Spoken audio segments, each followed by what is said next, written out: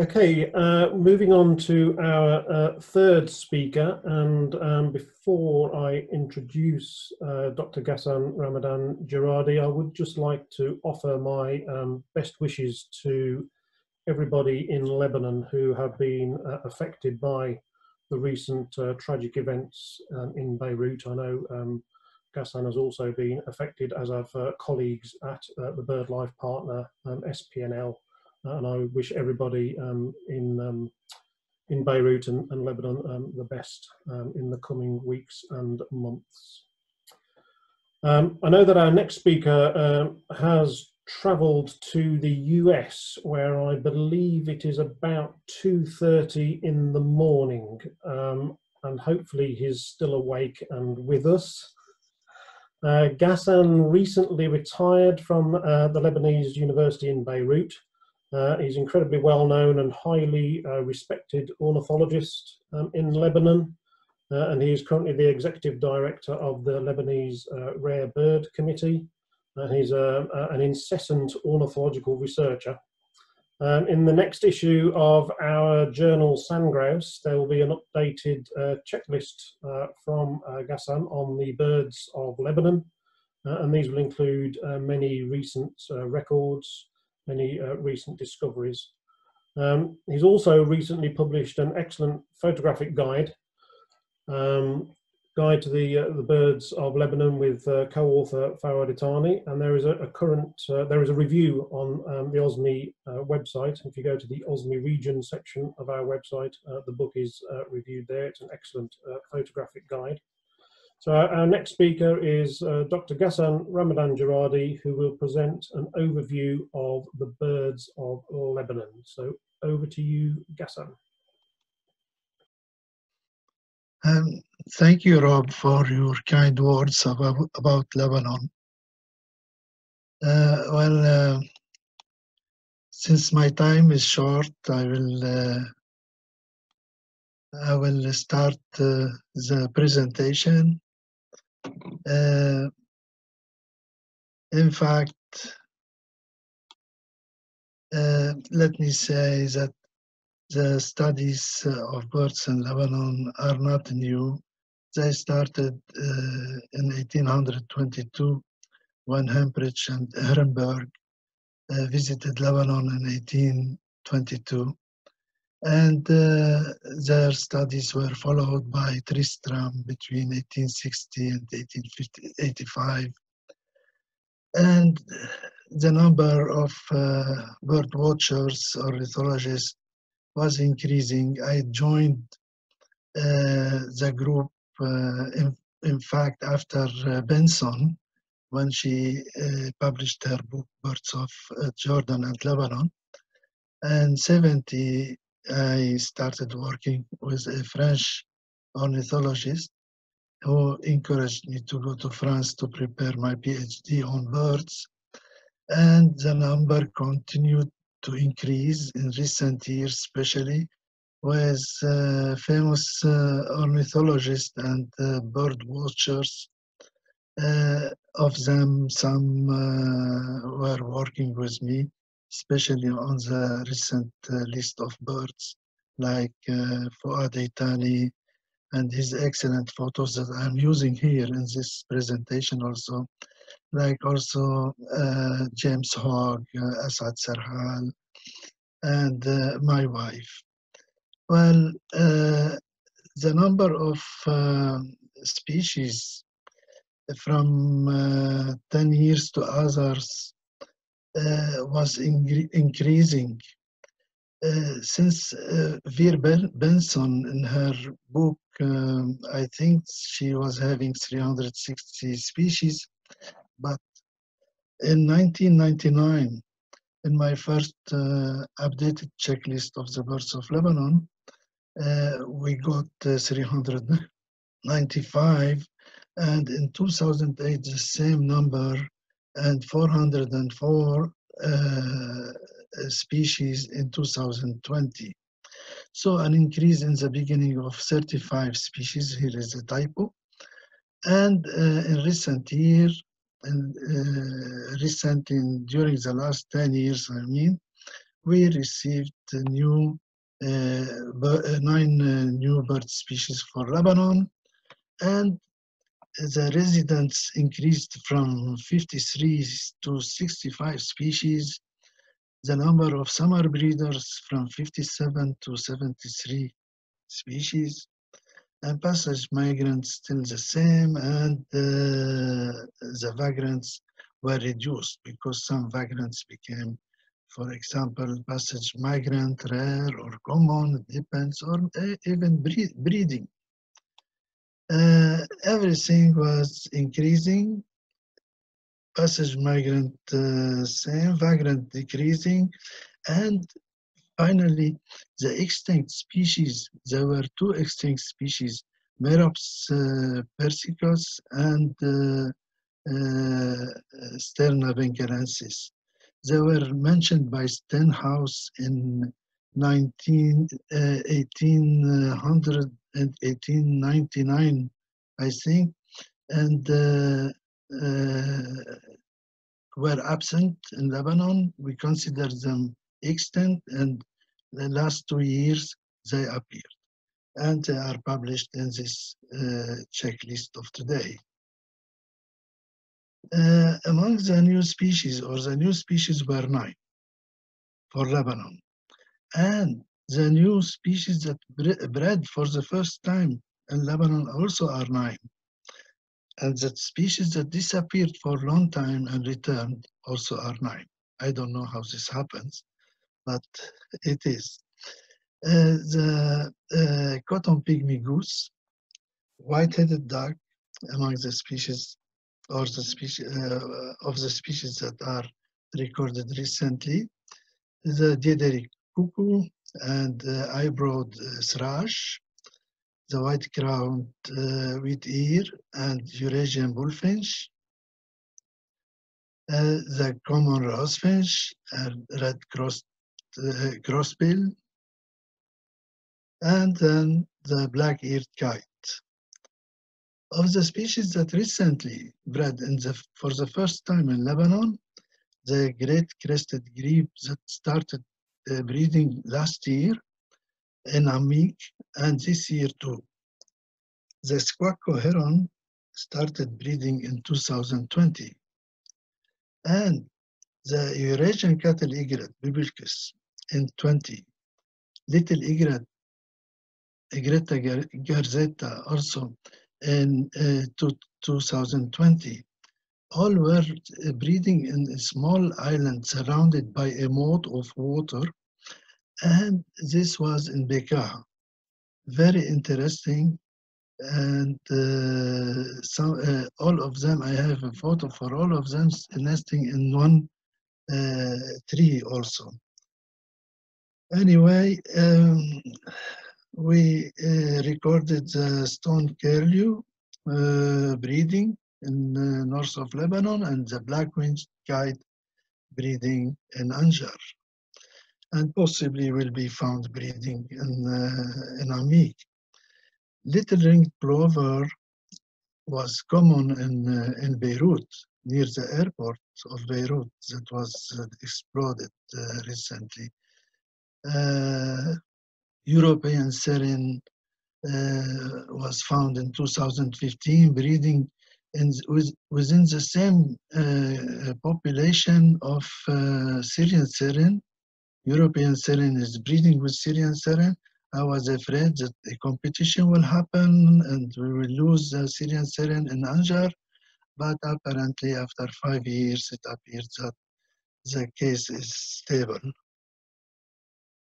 And finally, the gold crest was found in the north of Lebanon. There are species that probably or possibly going to be recorded as breeding, we don't know, but I have good records and documentation from Michel Sawan on the European robin.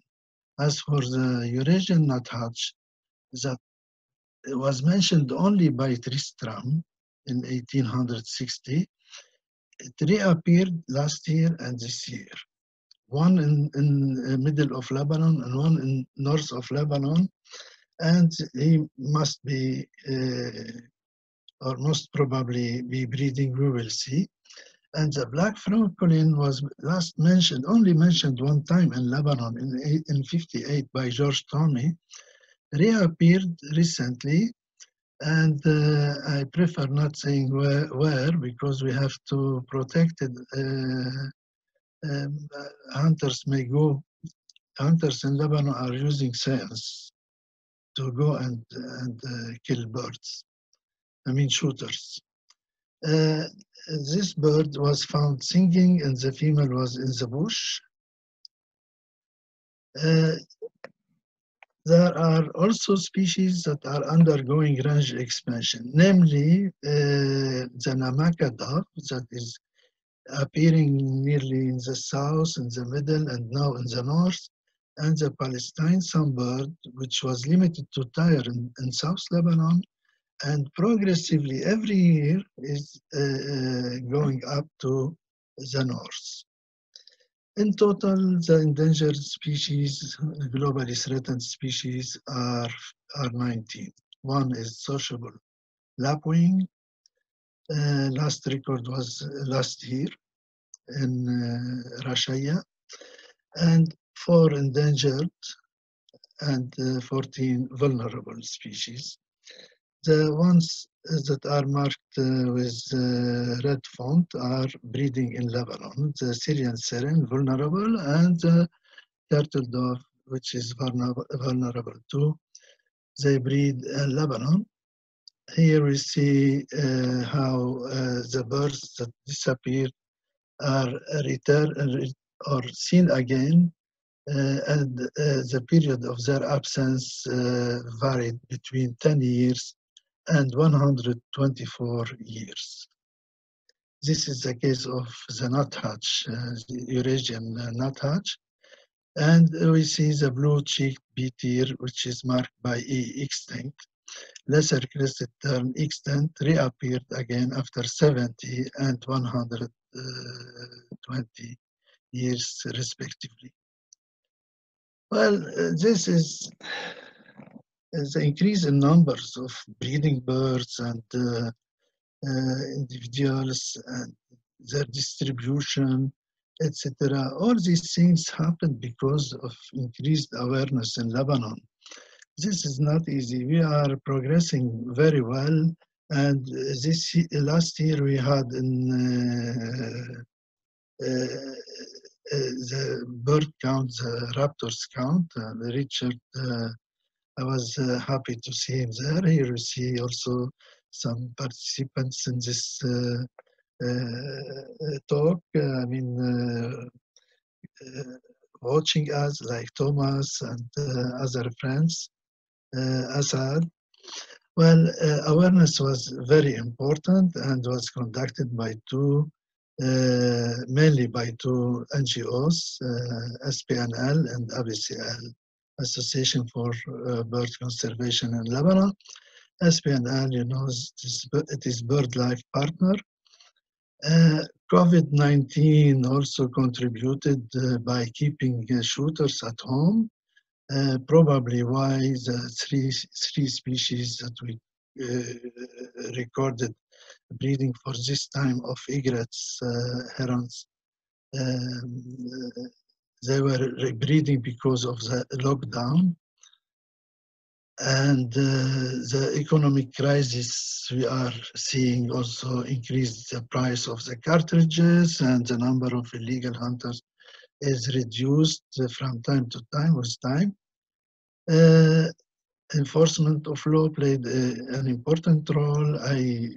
I trained about 450 policemen to tell them how to identify huntable from unhuntable birds, and also the NGOs contributed with anti-poaching unit and cabs to track the poachers and tell police about them. This was working very well. Events were also made in which important people were contributing. This is a push for conservation of birds. And we see at the end that the illegal killing of birds in Lebanon was monitored in one of the projects at SPNL, and we found that the number is decreasing slowly due to awareness, but later on the law enforcement started strong, contributed to a big drop in 2018 and 19.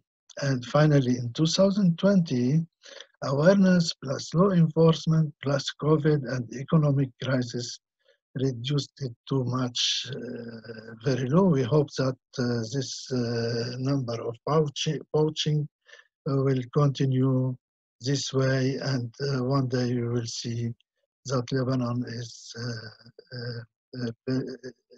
happy with birds, that everybody will cease from killing and making massacres. Thank you for listening, and thank you also. That's brilliant. Thank you, Ghassan. Very interesting, and some wonderful photography there too. Really enjoying those pictures. There are quite a few questions, so if you forgive me, I'll dive straight into those. Junaid asks, what is the trend in bird numbers in Lebanon, and what about the invasive species too? Let me start by the invasive species. The big problem is coming from the myna, common myna, Acrydoteris tristis, that was introduced to Lebanon about 20 years ago, and it prospering from the American University campus to other parts of Lebanon, and now are seen everywhere. Last time I was with my friend Fuad Itani in waterfront of Beirut, and the little ring plover were breeding there, and the common myna was also searching for their chicks or eggs to feed on them. I saw them also destroying nests of other species and also chasing hippos from holes of trees, etc. This species must be eradicated. It is in villages, in town, in cities, and it is difficult to. I ask as a member of Higher Hunting Council, I asked to make a program and eliminate this species, but people were not interested, not yet. Maybe we need support from different parts to encourage Lebanon. Probably not at this moment of time, later on. The trend of species, apart from illegal killing, there is a decline, but the percentage is not calculated yet. I cannot say in advance, but we can feel it. We are in the field every day. We can feel there is a decline. We feel that species are disappearing from places and are going to other places, not with the same number of individuals or something like that. Yeah. Thank you. There's quite a lot of conversation about hunting. So questions around, will hunting for food rather than sport increase in the current economic situation? And then Lucas asking, he would assume that a worsening economic situation would lead to an increase rather than a decrease. Any idea as to why it led to a decrease? Why the? I think he was of the understanding that you'd said that hunting had led to, that the economic situation had led to a decrease in hunting. Yeah, Now, the dollar was 1,500 Lebanese pound. Now it is around 8,000 Lebanese pound. And the cartridges, boxes of cartridges are expensive. Why they are expensive? Because there are no dollars in Lebanon to buy from abroad. And slowly, in addition to deposits that are kept by banks of depositors, we are not able to use our money, which are in our saving accounts. And so people are finding day after day difficulty for this to do, to exercise their hobbies. And their hobbies is to hunt, like all Mediterranean and East Mediterranean, especially people. So this crisis was good for birds, but maybe it is giving us a time until we arrange ourselves when the economic crisis will improve. People at this time will be educated and they stop doing massacres.